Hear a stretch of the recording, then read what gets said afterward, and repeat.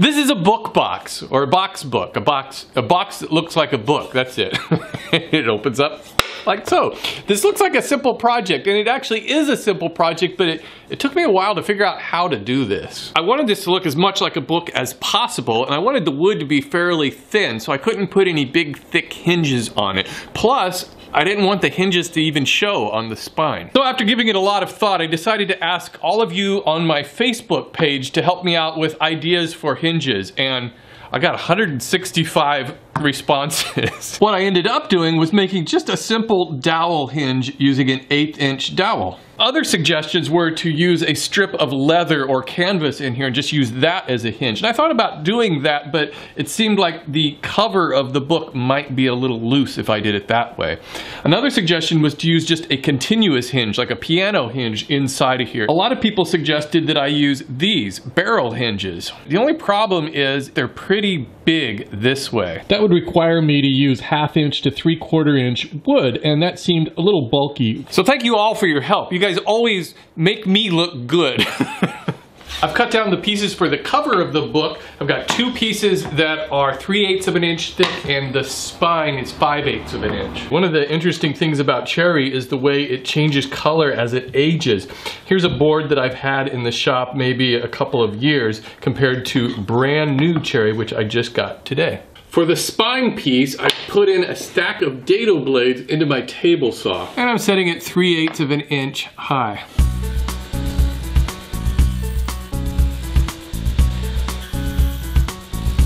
Those are about 3/8 inch across, so now I'm just going to mark it on my front cover so I can make the little hinge mechanism.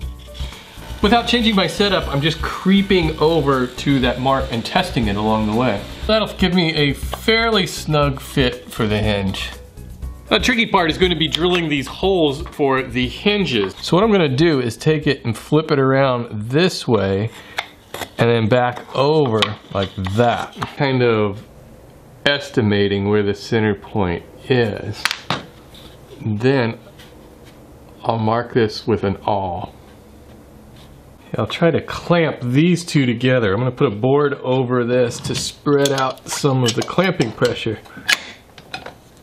I want to drill a hole through this piece and this piece as straight and evenly as possible. So what I'm starting out with is a 1/16 inch drill bit. I want to make sure everything is lined up perfectly.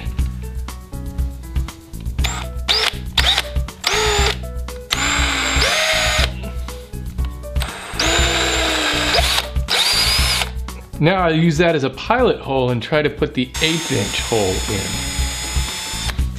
I'm going to hold this together temporarily with an 1/8 inch dowel. Now I'll just turn this around and do the other side.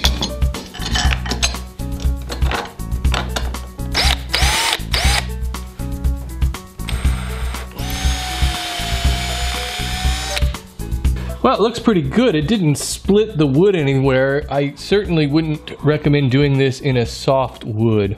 Well, before I use this hinge, I've got to do some shaping first. What I've got to do is round over this edge so that it can swing open. And I'm just using a sander to do that.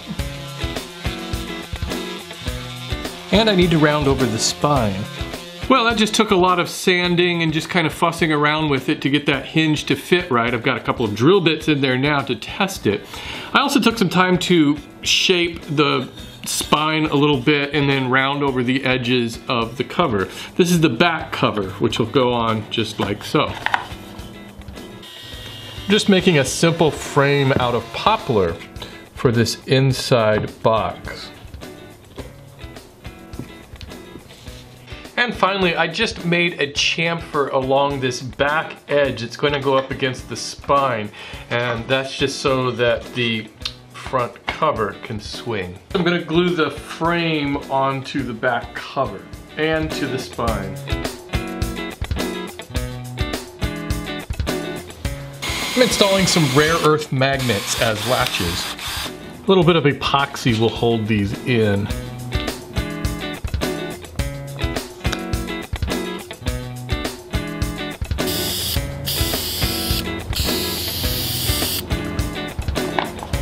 I'm I'm not gonna glue these dowels in, but I'm gonna put a dab of paste wax on them so that they'll turn a little easier.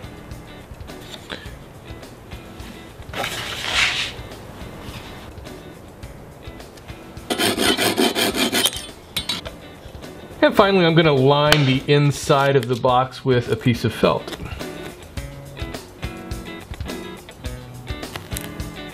Thanks for watching. Check in the description box. I have plans for this project in there. And don't forget to subscribe to my channel. And what else? Oh, visit me over on Facebook too. A lot of stuff going on over there. I'll talk to you guys later.